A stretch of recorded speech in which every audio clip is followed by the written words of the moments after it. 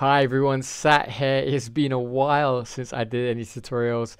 Thanks for being so patient. I really appreciate it. Hello to all the new people who have subscribed. Thank you to everyone who's been liking and commenting. I appreciate that a lot. So in this tutorial, we're going to go over 2019, Unity 2019 and ARFoundation 2.0 and integrating those two together. I'm going to talk about two bugs and issues that I came about that affected me.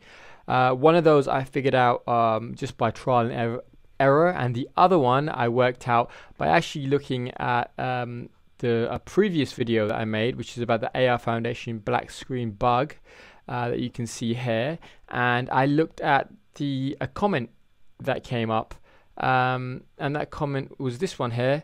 I hope I don't butcher your name, Valara. I'm sorry if I pronounced your name. Sergovich, sorry if I pronounced it wrong, but you did this comment about it started to work for you once you downloaded the AR Core by Google app from the Play Store. Now I already had that, but it did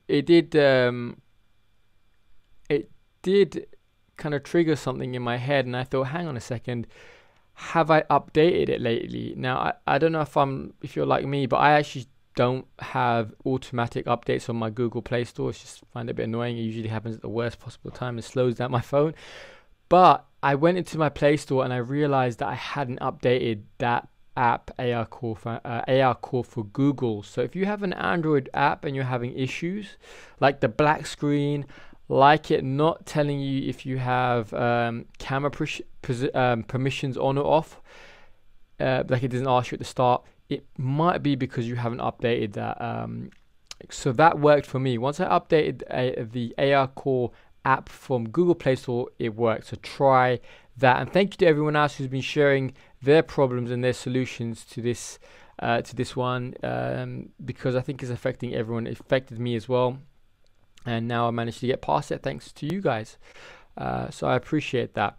The second problem that I had was usually I would download the zip file from the Unity ARFoundation samples page and open that up in my Unity version. But now we've got, in 2019, Unity Hub comes as standard.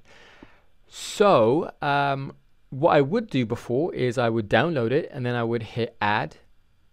Well, I wouldn't really do it, but now this is what if I was adding a normal project, I would hit add here like this, download. So I just downloaded the ARFoundation samples, hit add and hit open, right?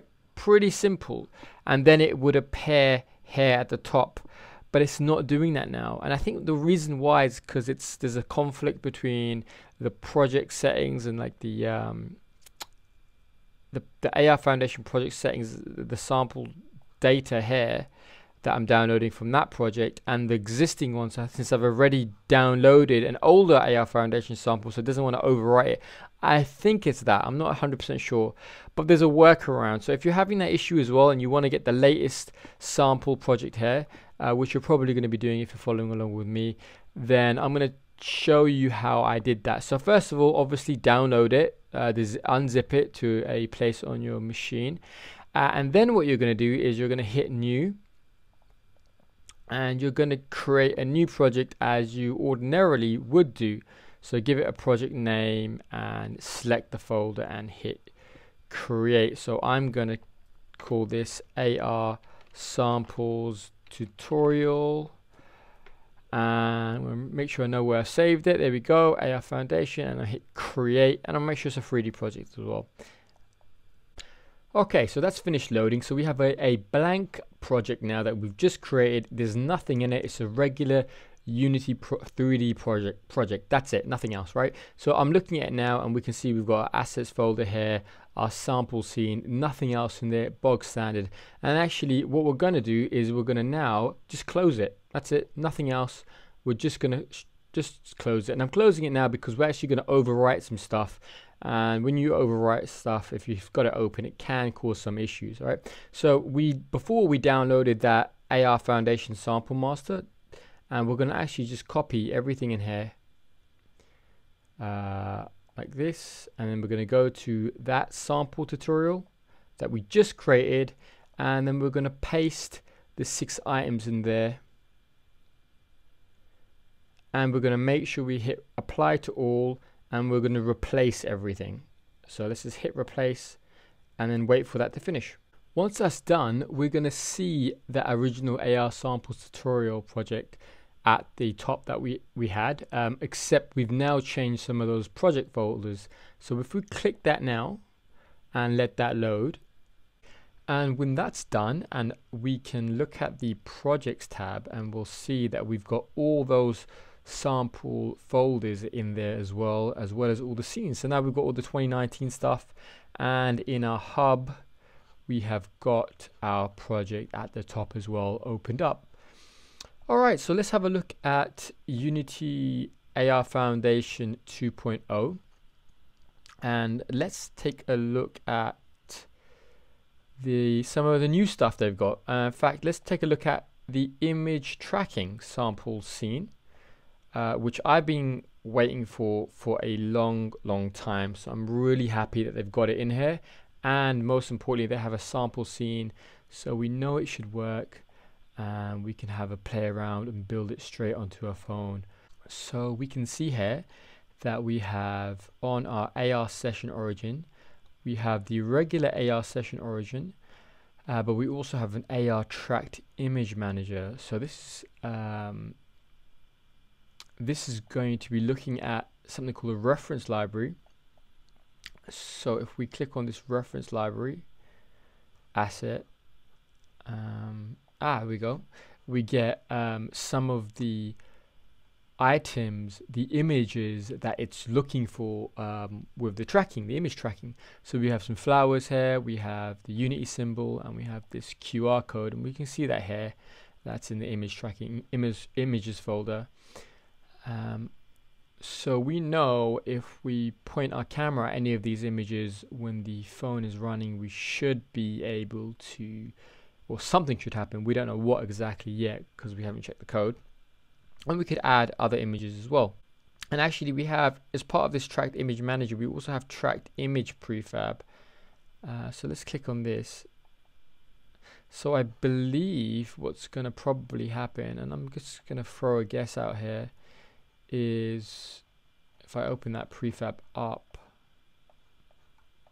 Okay, so this is probably going to appear on the image. We've got the plane parent, the plane itself,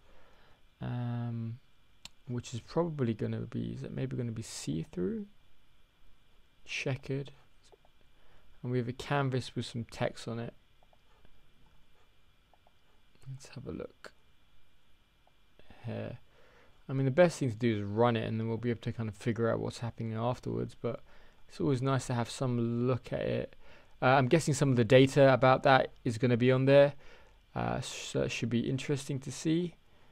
And then we have the tracked image info manager, and so I'm guessing when we point at it, it will give us information about the image, and then place it on the actual image itself, on that image prefab.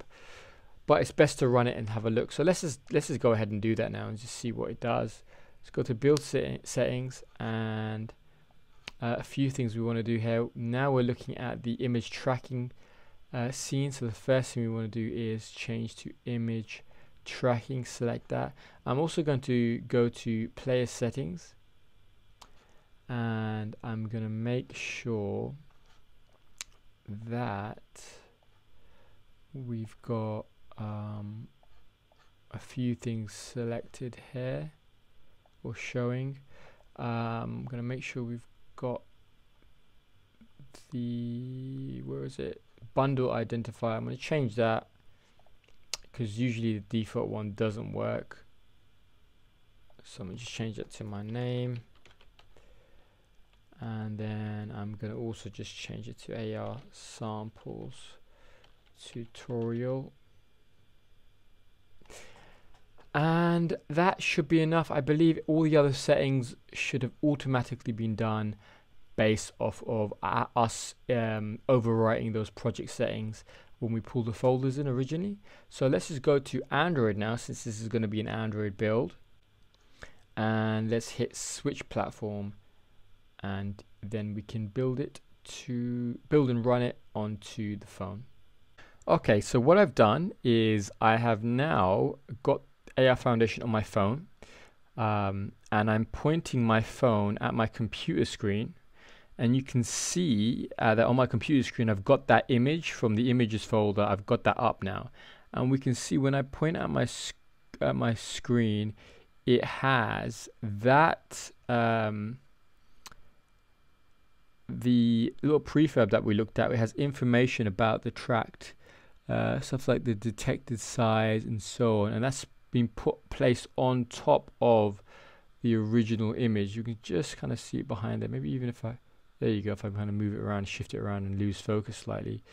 So we can see that it works, which is great. Looks a little jittery, but that might be also because I'm pointing at a computer screen. Maybe there's a bit of refresh frame rate stuff going on there.